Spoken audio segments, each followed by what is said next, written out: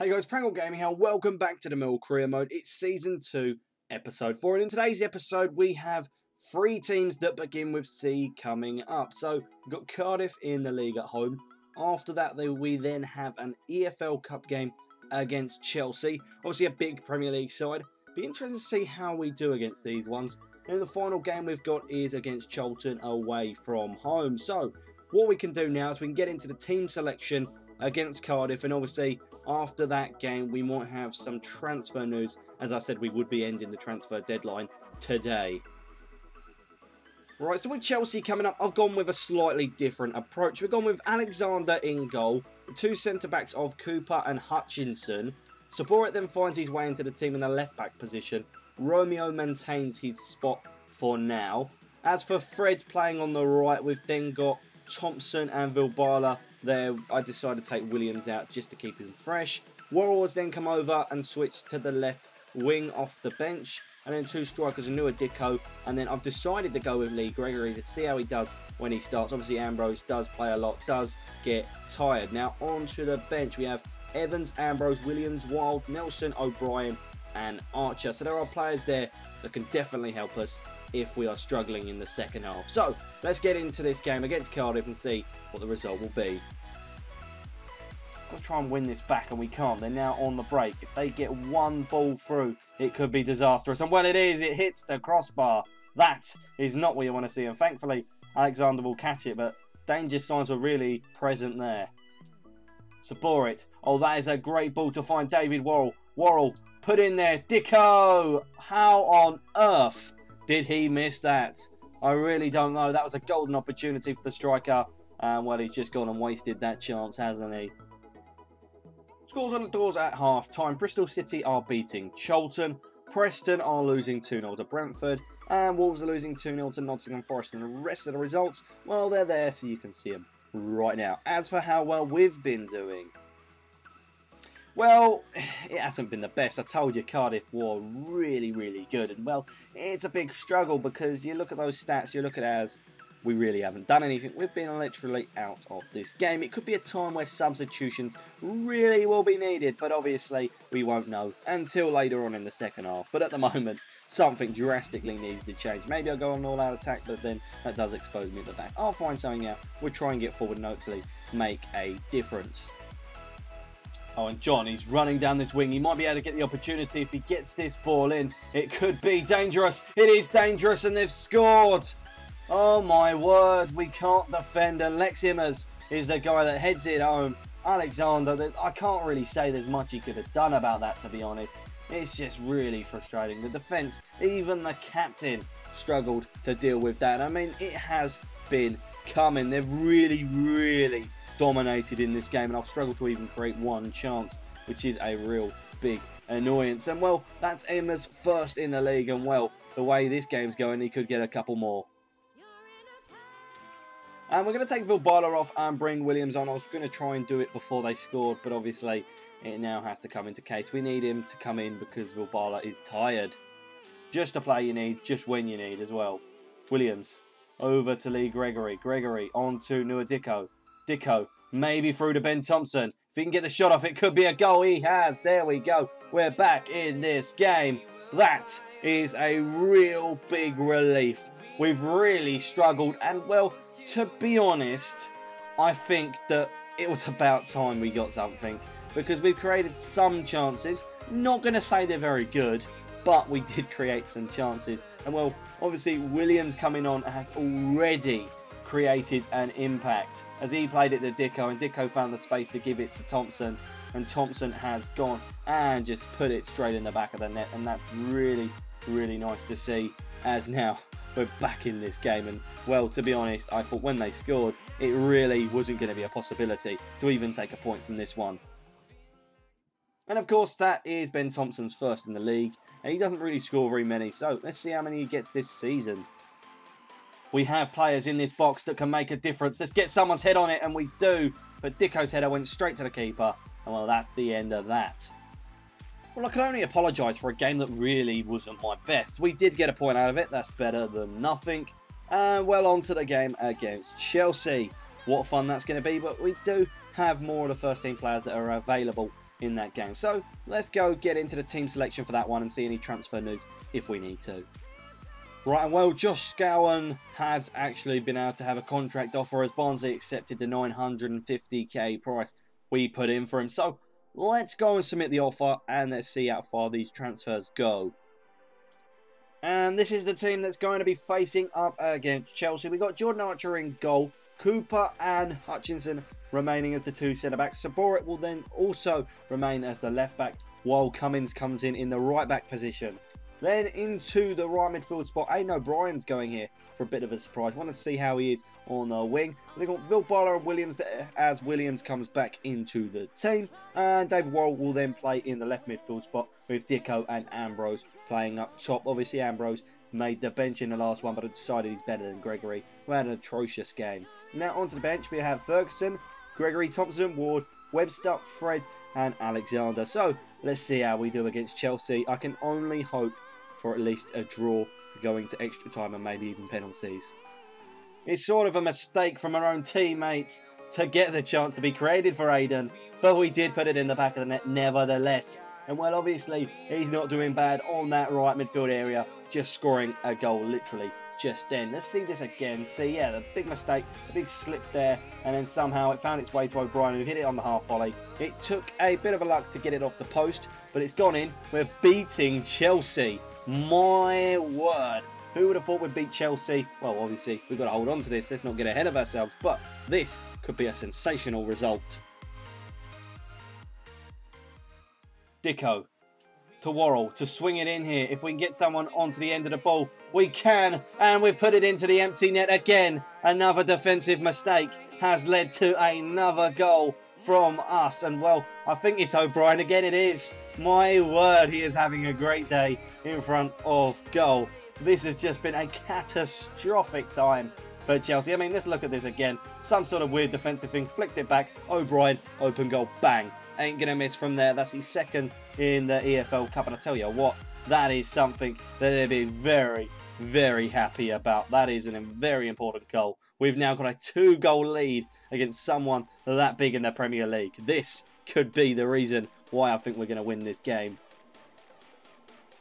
Tries to play it over the top and he does successfully. It's now William trying to put it in here for Marcus Alonso. Alonso, can he score? He might be able to, and well it is. It's a sweaty goal, a tap-in for Diego Costa, I believe. That is disgraceful. I hate conceding sweaty goals, and the computer did it just to spite me, but nevertheless, it was great that they got that sort of space. And well, to complete the game of tapping the ball in with no keeper in it, as Costa found the back of the net quite easily there for him. And well, Antonio Conte's Chelsea side have a way back into this game. Let's not let this slip.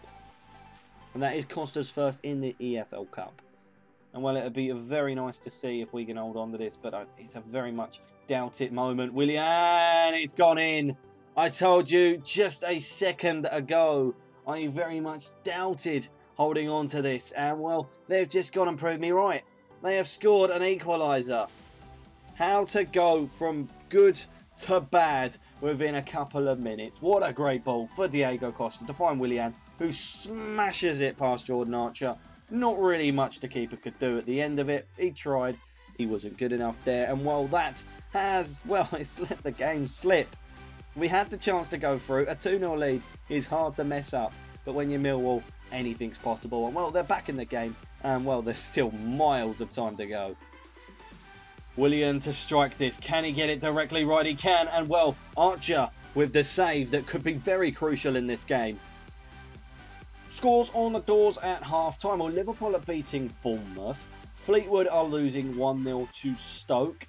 And Leicester at current time of 30 minutes are drawing 0-0 with Blackburn Rovers. And at the bottom, in the 30th minute, Wickham are drawing with Wolverhampton Wanderers. As for the rest of the results, well, they're there for you guys to see right now. But as for the stats in our game, let's take a look.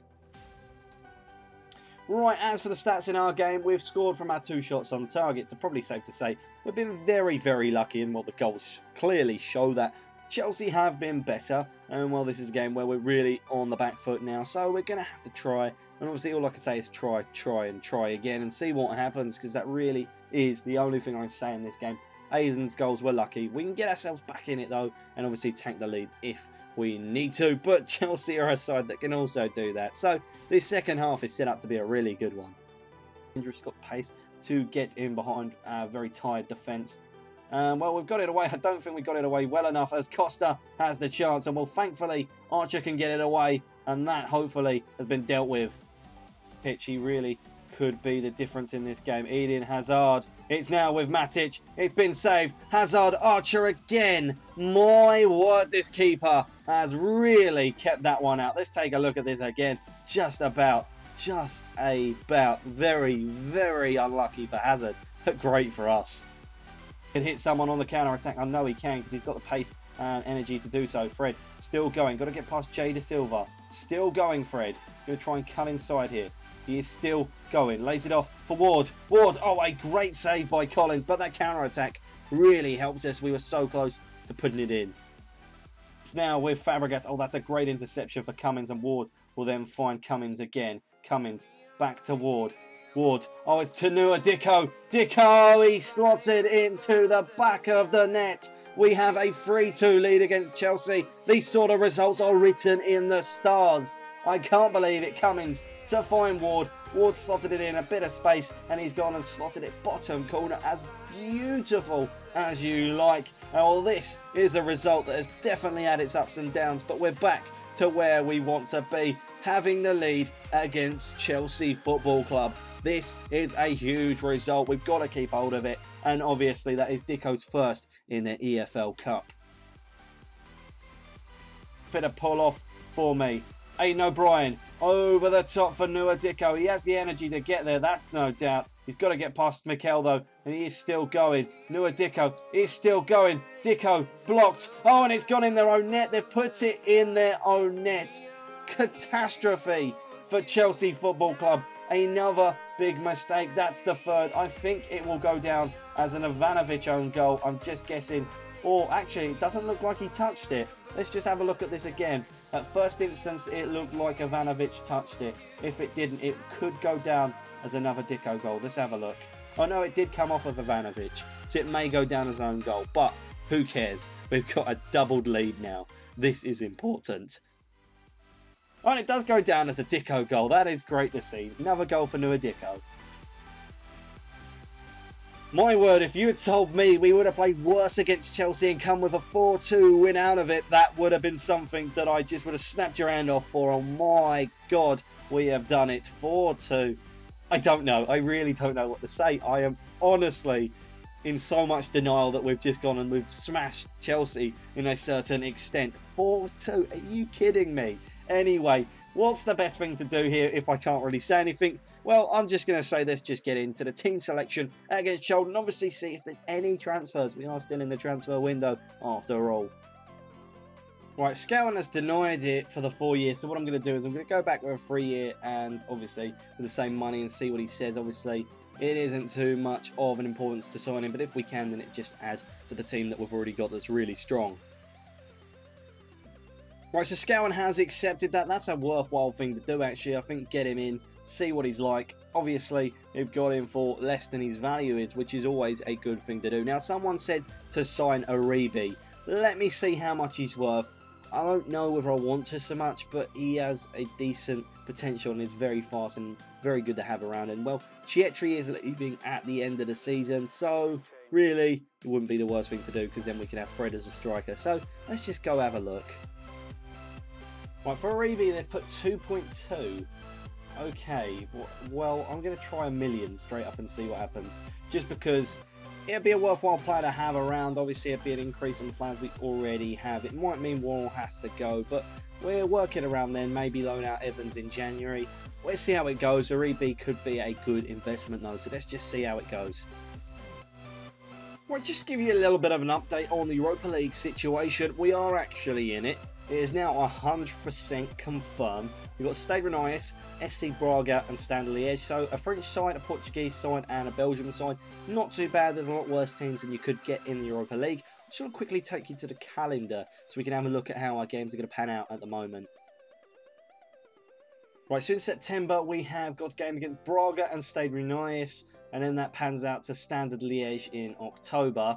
And then obviously we have 2 games in November against those two, and then Liège again in December. So really, the group stages will be ending by December. These are just games that we've got to play in the background and try and obviously get our best out of it. So we've also got Watford in the EFL Cup. Just keep you updated with that one as well. So let's get into team selection against Charlton. And here we go. I've decided to change it up for this game with Archer in goal, of course, as always. Webster's then come in with Hutchinson, because I just want to have different players in trying to fight for this game. Joe Martin's in the left back position, as is Romeo in the right back position.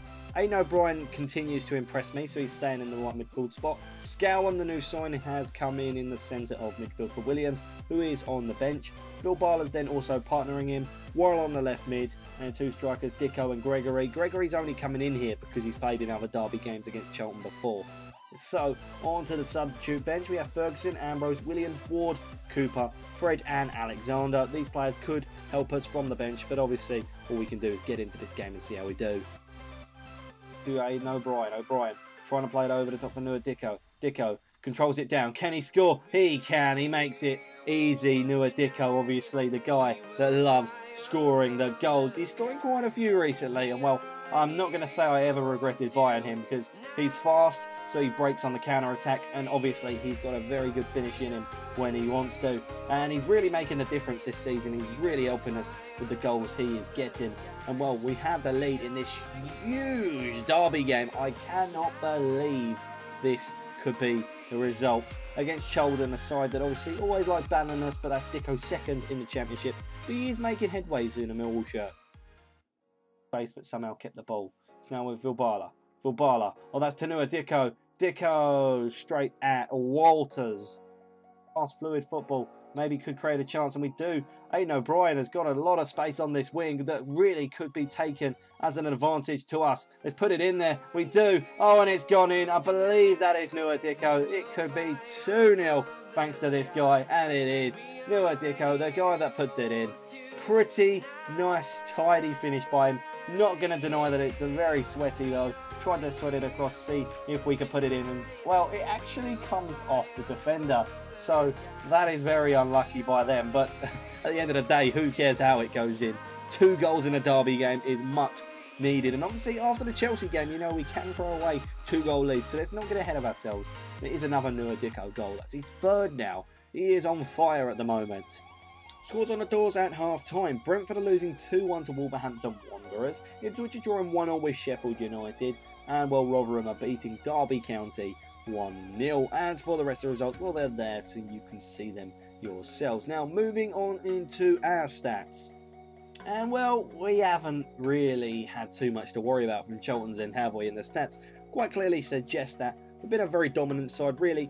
Dicko on the break has destroyed them. He really has, and well, that's very helpful for me. So all I could say, second half, we're doing really well. It's going to be hard to throw it away as we have been dominating, but obviously anything can change. Really, I don't even think we need to make subs to guarantee a status of a win, but we could make some to bring on some fresh legs. I've been really liking Scowen. Gregory, though, not so much. He's been struggling. Romeo's now got to deal with Celebos, and he doesn't. There's pretty actual ease here as they put it in, and well, oh my word. I was about to say, and well, nothing comes of it, and well, nothing did come of it, but he almost did. Well, look at this again. Just put it in, and they should have scored from that volley over the bar. This sums up Charlton's game. Play some fast-flowing football to see if they can catch me out, and well, they quite clearly can't, as Dicko could have the opportunity to be played through. Oh, and he has actually scored. I can't believe it. That is such a lucky goal. I thought I'll go for it just in case. I always do it with the keeper, and that's Dicko's hat-trick. I don't know what to say. We need to look at this again, see how far it looks. Gregory plays it forward. He plays it back to his keeper. And I think, you know what, we'll tackle him. And before he gets his shot off, Dicko slides it into the back of the net. My word, you can't just be any luckier than that. It wasn't a foul on the keeper, as he kicked the ball before the keeper even kicked the ball himself. And well, I just don't know what to say. That is very, very fantastic. I'm just sitting here almost laughing. That's Dicko's 4th goal. He has got a hat-trick in this game. He has become a hero. And there you go, Nua Dicko is collecting the match ball. 5 shots, 3 goals. He was outstanding in this game, and he deserves it. He has been by far my best player in this episode. And as I said, a newer Dicko hat-trick wins us this game against Charlton. That's really all you need to say, apart from the third goal was very comical and probably shouldn't have counted. But it is what it is. Let's go see where we are in the league. Obviously, we did draw against Cardiff earlier in the episode, but we're beating Charlton 3-0, so that should help us in our actual bid to see ourselves higher in this league table. So let's have a look quickly. Before we look at the league table, they have not accepted the deal for Aribi. It's actually worth 1.5, so if I just put in 1.7.5 and see where that one takes me, then maybe that might be worthwhile, but chances are I will have to put in around about the same money as they inquired for me to say and put in. So let's just put this in and see where it takes us. Right, and they actually accepted that offer. Well, I'm really surprised. I didn't expect them to actually accept it, so this could be another signing coming in on really around the end of the transfer deadline, so this would be interesting. This would mean that Evans would have to go if he accepts it. Actually, I don't think we have enough money, so I might have to jiggle it around quickly, but we will offer him this deal and see how it goes. There we go, as quick as that, a long-standing target, Jaboli Aribi. I did say last year I would sign him, or I mean in the last season, that I would actually sign him, and well, I've gone ahead, I've upheld my promise with that, and I will bring him in. He is a worthwhile signing. This does mean that Evans will probably leave on loan for probably at least 1 or 2 years, I imagine. Into transfer deadline day, and well, Chris Twaddock's loan deal is the first one that I'm probably going to go ahead and accept, to be honest. It does make sense. We've got Cox in there as a third backup, and well, I like Twaddock. The 2-year loan would suit him to get some playing time. I do like him, but I think it'd be fair to loan him out. So let's just go ahead and let him leave on a 2-year loan to Shrewsbury. Right, we've got an offer for Sean Williams. To be honest, I think that's a pretty suitable offer. It's a shame because Williams obviously is a very good player that's been at our club for a long time. So it's a shame to see him go, but in terms of development, you really do have to see him go to let someone with higher potential come in. So I'm going to accept it and just say I apologise, but Williams will have to leave with this one.